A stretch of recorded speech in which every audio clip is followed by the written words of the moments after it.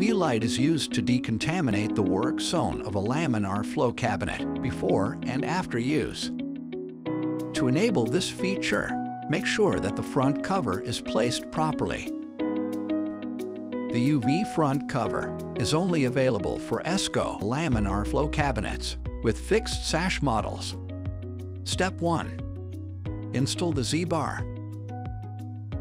Remove screws located at the front edge of the worktop using a screwdriver.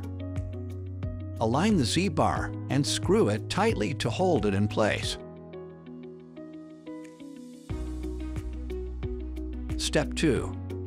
Place the UV front cover properly. Hold the handles and place each pair of the front cover tightly into the Z-Bar provision. Avoid hitting any part of the cabinet to prevent scratches. Step 3.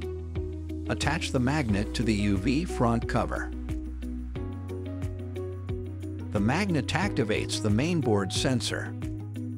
Once the magnet is attached, it will contact the magnetic switch behind the front cover, activating the UV interlock system.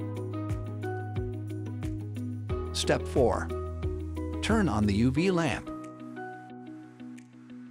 Press the UV light button. If the UV turns on, the UV feature is successfully activated.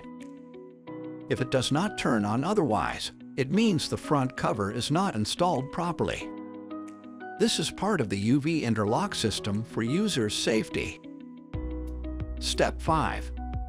Remove the UV front cover. Turn off the UV lamp and carefully remove each pair of the front cover from the cabinet.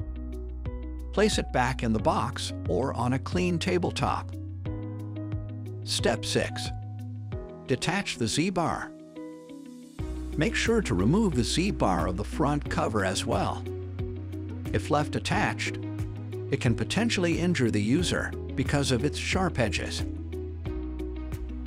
Aside from using UV decontamination, it is still advised to clean the work zone using proper decontamination agents.